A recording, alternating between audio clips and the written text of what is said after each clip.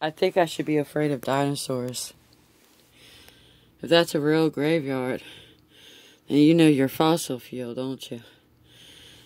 Come to find out, a Dalmatian came from the year of the dinosaurs. It's a fossil. Your Homo skeleton is not a sapien, but it's a Homo.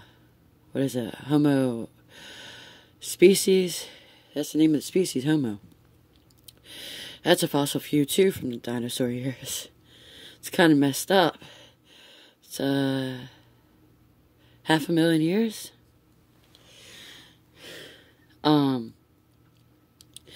If you go look at the museums, nothing but fossils. And if they're brushing it off, you might find some tar from dinosaurs. If y'all remember what tar is, it's another fossil fuel.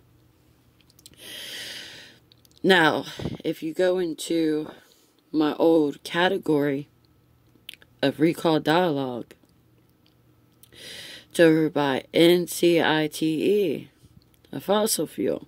It's more than a couple thousand years old, come to find out. It's how time rusts. There's metal nearby.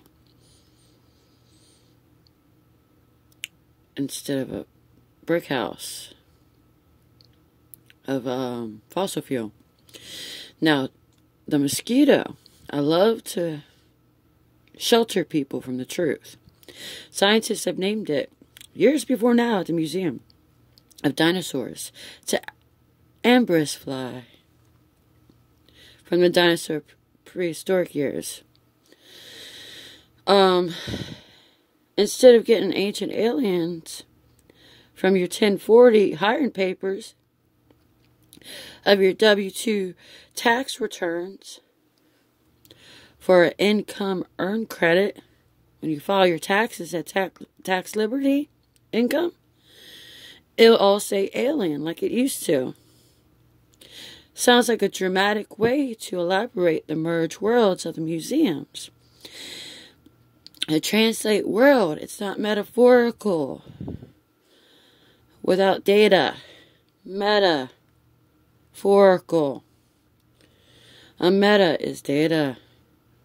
A meter reader is data. That's 3 translations to our modern English. Our modern English is Chinese and Mexican. It doesn't exist yet. They're still dwelling on the museum where a dinosaur was born from Africa in the museum.